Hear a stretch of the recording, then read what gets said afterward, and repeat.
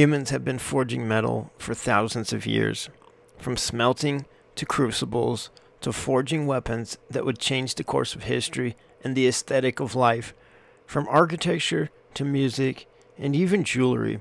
Forges have advanced in size, heat, and technology. Smelting and forging metals is the most powerful, alchemical, and magical mechanism demonstrated by humans in our known history. In these early depictions of forging, the artists portray a forge and its heat as if it is light from heaven itself. Hephaestus was the Greek god of forging. He supposedly had 20 bellows, and he created the magical weapons and tools that you hear of in mythology. I think he would be proud of us in the way that our technology is advanced. I'm not sure if he would be proud of what we're doing today.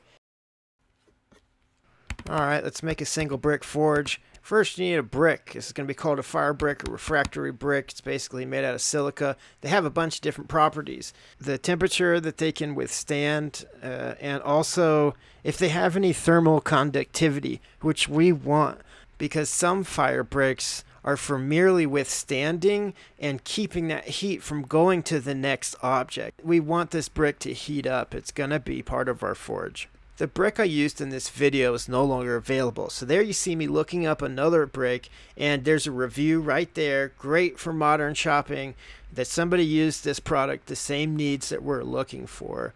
You really want to find that. This max temp is a little bit low. It's lower than the brick that I used, but that's fine. Check out those dimensions. Back in the day, 12 years ago maybe, when I made my first forge, it was thicker than 2.5. Now I can't find any that are like that, so you just kind of have to deal with that. With a 2.5 width, I wouldn't go any larger than a 1-inch diameter paddle drill. That means that the opening and first chamber of our forge is 1 inch in diameter, and I wouldn't recommend any smaller either. I'm using a used paddle bit. This material is extremely soft. Don't break your bank trying to get a really nice paddle bit. So we're going to go in about 2/3 of the way in, as deep as this paddle bit will go. I'll then connect the back of that chamber with a regular drill bit of a much smaller size just to get some airflow going. Alright, now that chamber's done, you absolutely want to use 2 of these propane torches. The entrances will be one at the front, which is pointing towards the back, and one at the back that's pointing towards the front and on opposite sides. I don't remember what size drill bit I used on the back here to connect the chamber, but I ended up adjusting it anyway. And if you're using one of these regular drill bits, you can wiggle it back and forth to make more of an opening to get more airflow in there, which you're most likely going to need. It is easier to get airflow specifically next to your torch tip on those entrances. You can see right there I measured the drill bit size, and it's the exact size of the torch tip, but I ended up opening that anyway, because what can happen is you turn this whole forge into an extension of the torch tip, and you don't have any fire inside the forge. It's only happening on the outside of the forge, or not at all. This is the most creative part of making your forge. You don't want to break your bank with buying really expensive pieces of metal, or spend a lot of time fabricating something that's only for a $14 brick that will not last forever. It will crack and it will disintegrate. I'm not sure if I would suggest the route that I'm taking in this video. That was just the cheapest metal that I could find in the hardware store that would get the job done. I wasn't sure if it was going to be stable enough until the very end. I not only had to add the screws in there, but I had to crimp the metal with some pliers to get it to hold on sturdy enough. I will say that whatever you put on this, you just can't grip the brick. It is so soft that when it moves at all, it will wiggle itself free. So do your best and have fun. One of the good things about these flimsy legs is that they were very easily adjustable, because you want this thing to be even and not rocking back and forth at all.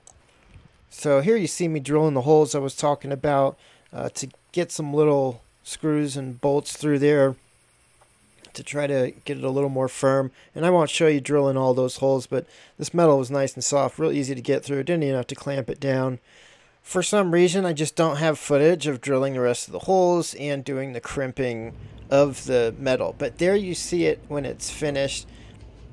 You can see I put all the little bolts and screws through there, and those crimps that I was talking about that you see on the side and on the top. I just took some pliers, stuck it in there, and that made it like the extra last firmness that I needed to have confidence to go start a 1500-degree fire in my backyard.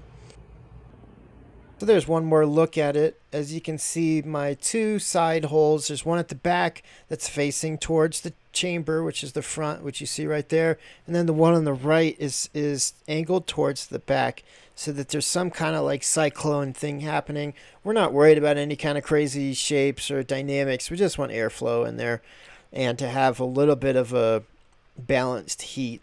These knives are so small that you can almost do a heat treatment with one torch and no forge, but it's not quite enough.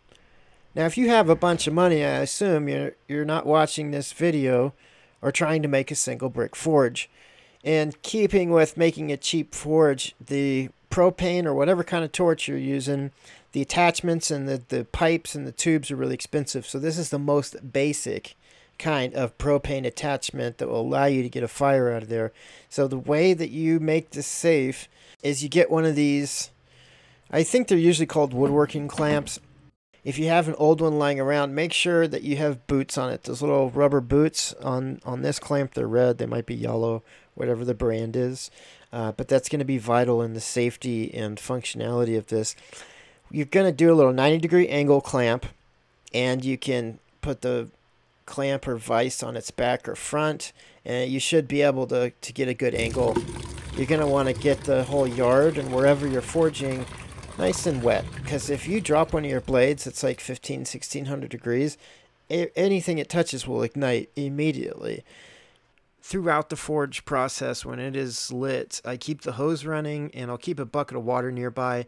You want to be real careful about not putting water on the really hot objects like the forge, because it's so hot it's going to have an explosion of steam if you pour that on there. So it's just kind of an emergency if their fire did get out of control.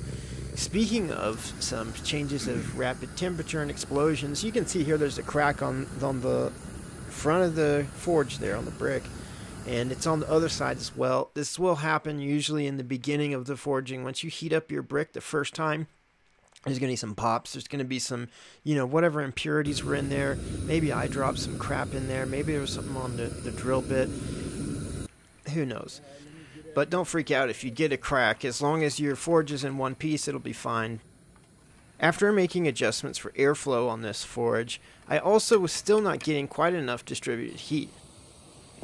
So just to get a really even temperature, I was needing to get the pliers and hold each blade up to the top of that chamber. My heat was just going to the top. Up to the top of that chamber and sway it back and forth a few times, in and out. You'll see there. And you can see it's daylight, so you can't see that great, but it's getting up to that good yellow all across there. I have my magnet over on that little blue vise over there that I kept tapping it on. I will get into the forging process in another video, but I just wanted to show you that this was getting these blades up to a really nice even temperature, critical temperature. And yeah, I mean, I love doing this. It's so much fun, and it gives me attached to life and to human history and to the elements, and I would really suggest it for anyone.